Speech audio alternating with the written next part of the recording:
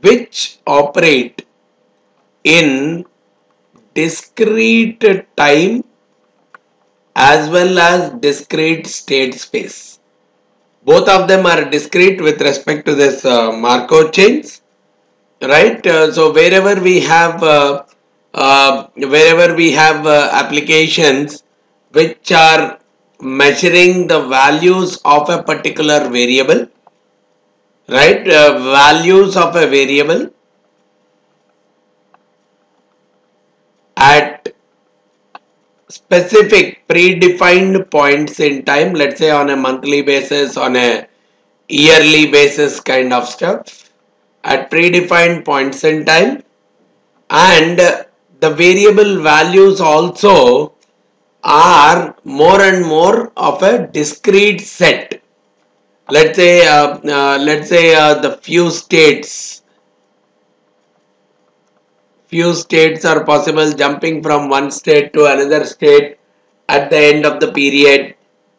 So typically what we would be seeing is, in these examples, like in the insurance industry, we may see a no claim bonus system. In the HR world, we may see a performance appraisal system, or probably in the banking world or in the risk management world, we may look at a credit rating system. All these things, they can very well be modeled as Markov chains, because they operate in discrete state as well as discrete time space, and along with that they satisfy a Markovian property. What is this Markovian property? The probability of transition from state I to state J is dependent only on the state, or probably whatever is the probability of transition from state I to state J at time t should be dependent only on the state, the previous state, not all the earlier states, right? So it's as good as saying, okay, what is the probability of xt is equal to some state j given xt minus 1 equal to j1, xt minus 2 equal to j2, so on. All we are saying is this should be simplified as the probability of xt equal to j given xt minus 1 equal to j1, only this much. So which means the information that is pertaining to time periods t minus 2, t minus 3 and all should not be applicable. Only then we call that kind of a process as a Markovian process.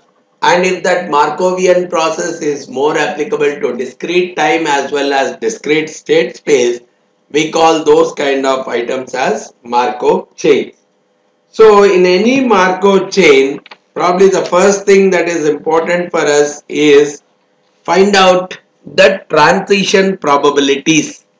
Means from state I to state J, right? When I talk about the words here, some of the terms are very much important for us.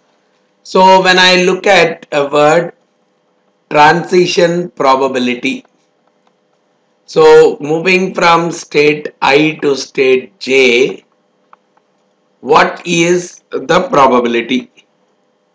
So when I am representing Pij, it is the probability of moving from state I to state J, and here generally we may denote it as Mn, means from time M to time N. So it's as good as writing probability of Xn equal to J given Xm equal to I. What is the probability associated with this? So, but in general, what we look at it is, this is an n minus m step transition matrix. So for each step Pij, this is called as one step transition matrix. Means within one time period, what is the chance of moving from state I to state J? So it's as good as saying, okay, a particular company today is operating at AAA credit rating.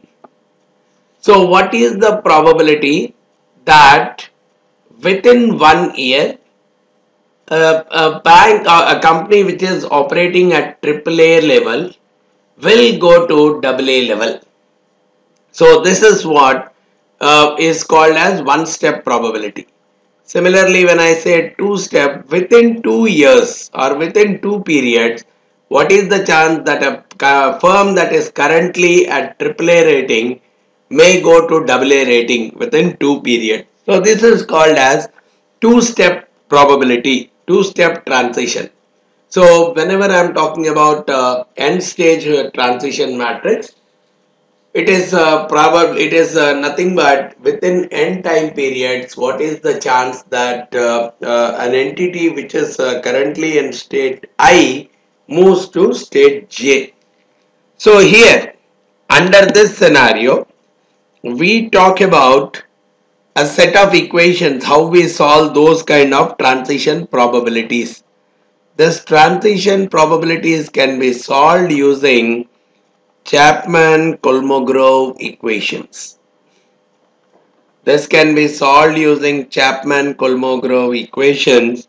All we are talking about them is the probability of going from state I to state J at any point in time is same as probability of going from state I to state K and again from K to J. And this is all case. For all case, we are talking about going from state I to state K multiplied by state K to state J, and of course within that time interval itself. So M to L and L to N.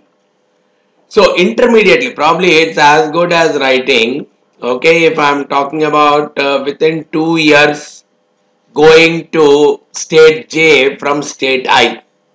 It means, okay, within 1 year from I to K and probably from K to J plus, okay, within 1 year going from KI to L and L to J plus probability within 1 year going from I to X multiplied by X to J. All these, the summation of all these things is what we talk about, the probability of going from I to J within a 2-year period. So this kind of an equation, one thing which we have to be clear with, this kind of an equation is what we call as a Chapman-Kolmogorov equation, wherein we are looking at going from I to J is nothing but a summation over going from